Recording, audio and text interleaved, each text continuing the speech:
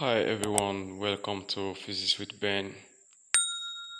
Yeah, this is a very authentic video on WAEC Physics 3 Alternative A, question number 3, current electricity. Okay, yeah, there's something I want you guys to know in physics. The theory, the equations, and the experiments don't contradict.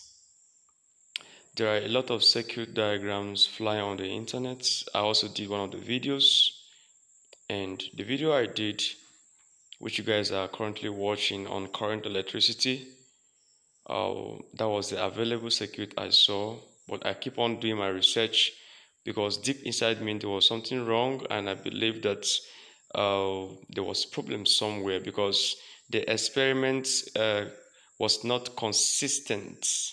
The readings in my experiment were not consistent with the equations and the theory of potentiometer. Now, I will show something that made me to bring up this as the circuit diagram connection for this experiment. These are the equations that explain this experiment. In your SS1, you were taught factors that affect the resistance of a wire. We have the length of the wire, we have the cross-sectional area, we have the temperature of the wire, and the nature of the wire or the resistivity. And this is the equation that relates them. Okay, from Ohm's law, V is equal to IR. And if you replace R in this equation, you have this equation. This equation implies that as the length of the wire is increasing, that is, as you are placing the jockey at different points 10, 20, 30, 40, 50, you are moving. The voltage will be increasing to the right. And at the same time, the current will be decreasing. So increase, increase, increase, decrease. So the length of the wire has a direct relationship with the voltage, and the length of the wire has an inverse relationship with the current. So the length will be increasing to the right, and the voltage will be increasing from left to right on the voltmeter, while the current will be decreasing from right to left on the ammeter. And that is that. Good. Next up, a video I did not see this trend. I was increasing my length and the voltage was decreasing and the current was increasing.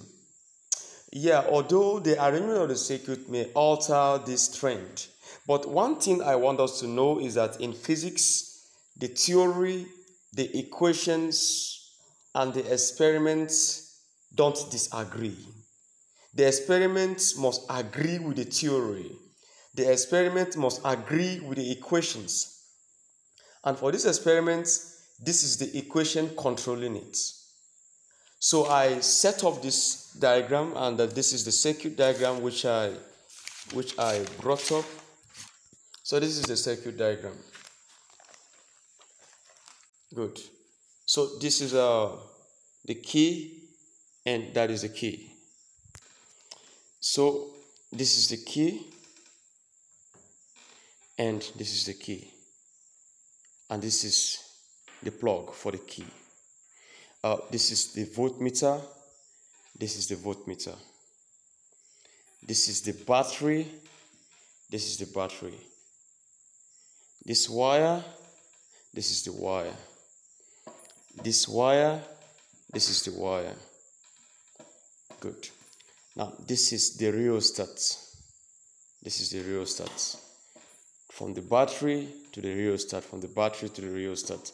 The battery is the plus sign is facing this side. So here, this is the point P. This is the point P. And so there are 3 wires. This is 1, 2, 3, 4. Let's count. 1, 2, 3, and then 4. And this is the standard resistor whose value is concealed. This is it here. This is it here. And so here, this is the junction. This is the junction. This is this junction here. This is the junction here. So this junction you have 1, 2, 3, 4. And one of the rope that moves out here is the jockey. And this is the jockey. And this is the jockey.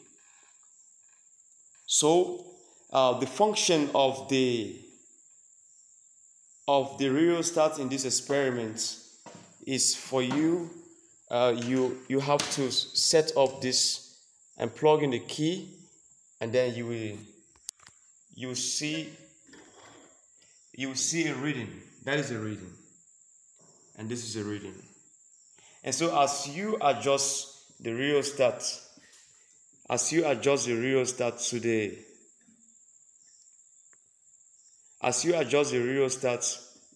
to where I'm standing, you observe that the reading is increasing.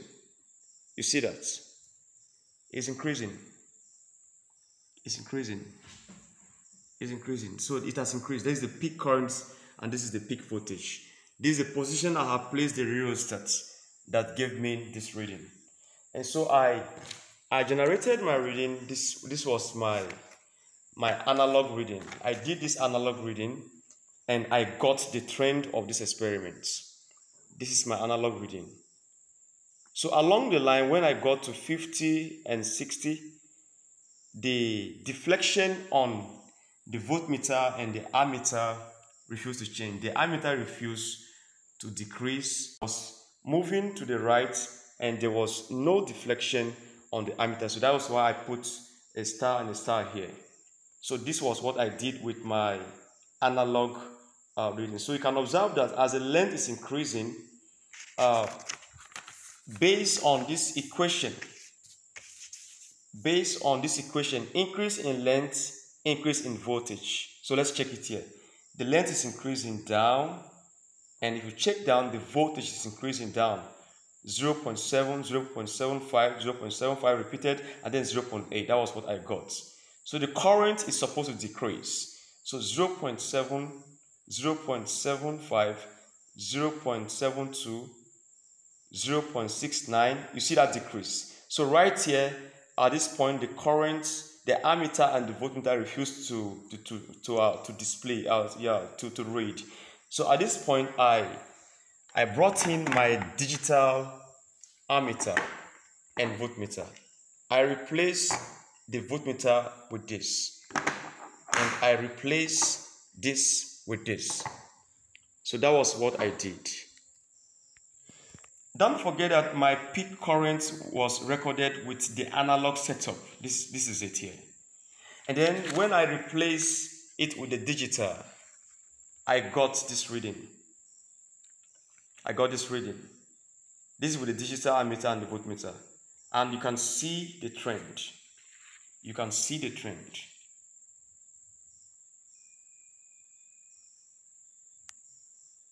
I want to give credit to the author that gave me insight on this, Dr. Afolabi. I want to call you a doctor very soon. You become a prof. I don't know if you are a prof right now. The textbook by Afolabi, this guy is a scholar. I discovered this circuit diagram in his textbook. Yeah, and the circuit diagram and everything agreed with this equation. And that was what gave me confidence for this particular experiment. So I plotted my graph. The graph of I over V against L inverse. And this was what I got. This is the graph. So you can screenshot this. This was the graph I plotted. And you can see that the graph had an intercept on the vertical axis because the trend was a decrease. So anytime you have a decrease or increase trend, you may have this type of graph from left to the right. So that is that for that. So for the slope, I calculated the slope and this was what I got. Now the unit of the slope end up to be ohm inverse dot meter, because I have to convert the cm to meters, and that was what I got. So invariably this slope is looking like the electrical conductivity of the material.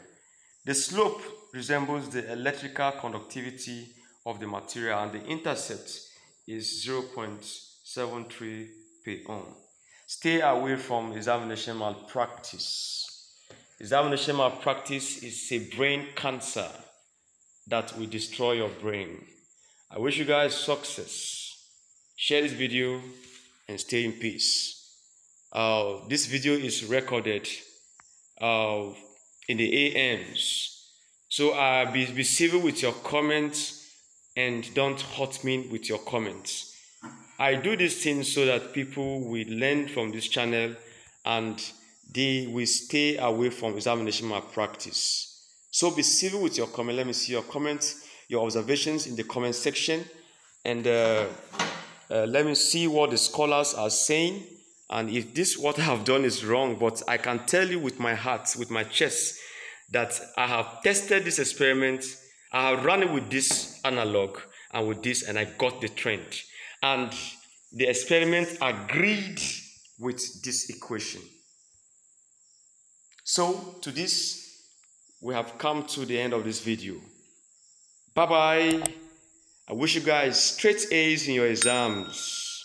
Stay away from examination malpractice. Disclaimer, this is not your real WAEC question, but just a sample one. Bye-bye.